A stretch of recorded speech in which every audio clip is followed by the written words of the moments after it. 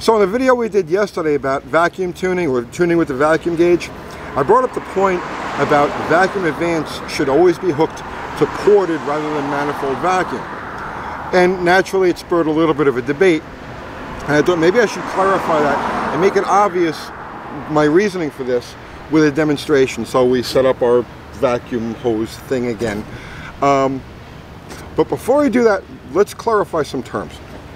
First things first is that vacuum advance has nothing to do with performance.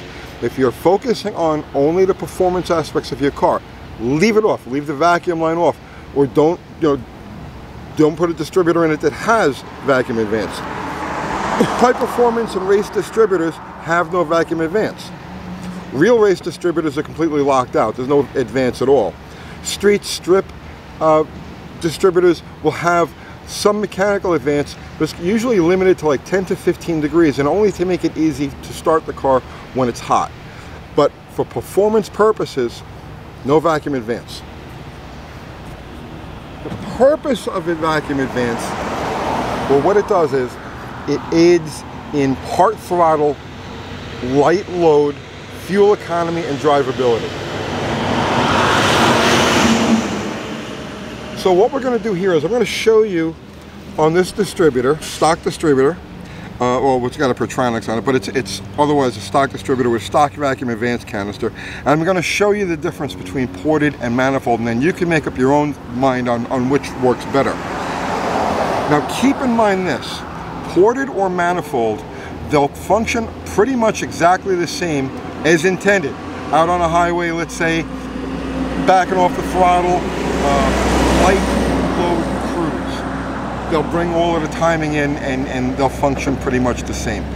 It's your off idle or breakaway performance where the difference is. So right now I've got the vacuum line here hooked to manifold vacuum, to the manifold vacuum port on the carburetor. Let's take this thing for a ride and I'll show you what goes on.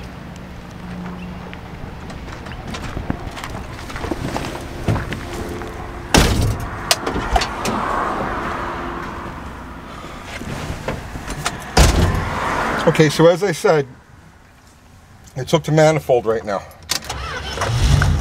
Now you see, as soon as we started it, it's getting vacuum. Right, I'll pop the vacuum line off and you can see the difference in motion. Okay. Now watch what happens when we pull away. Now this is going to be like in a typical, let's say, traffic situation, or let's say pulling onto an on-ramp. You know, when your part throttle performance is important. Now watch, it's got all of its advance dialed in right now, but watch when we accelerate. The very first thing it does, as soon as you touch the gas, is back off the timing. It's retarding the timing when your engine needs it the most. Here, watch again. And now as I back off on the throttle, now it advances. Okay, so now I'm going to turn around.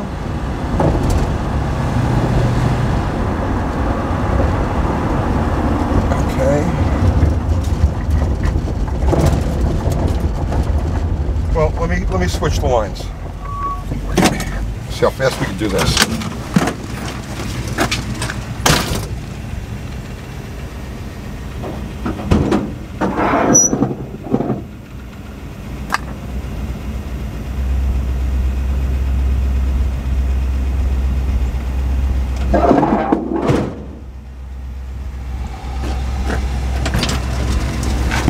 Okay, so now it's hooked to ported.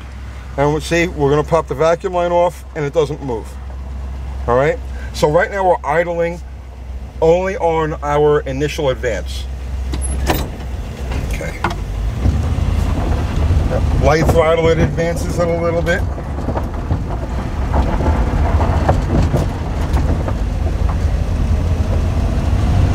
It's a little loose here. Let me drive to where the pavement is solid. Okay, so now we're going to accelerate the same way. Now watch. Remember, there's no advance in it right now. It's not moving. Okay?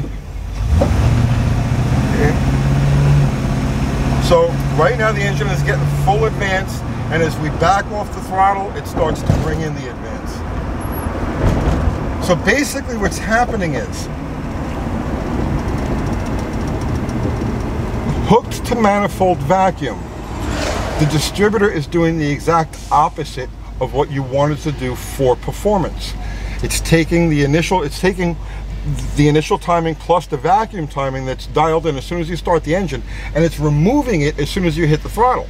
When you've got it to ported vacuum, when you hit the throttle, it accelerates, it's got all the timing that you put in, and then as you come off the throttle, it'll advance and give you that part throttle economy and drivability.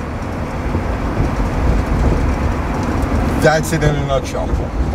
There's plenty of debates. I know I went and I read guys in the comments left links for people writing treatises on why it's got to be manifold vacuum or why it's going to be ported vacuum, but there it is. There's the demonstration. When it's hooked to manifold vacuum, it works opposite of how you want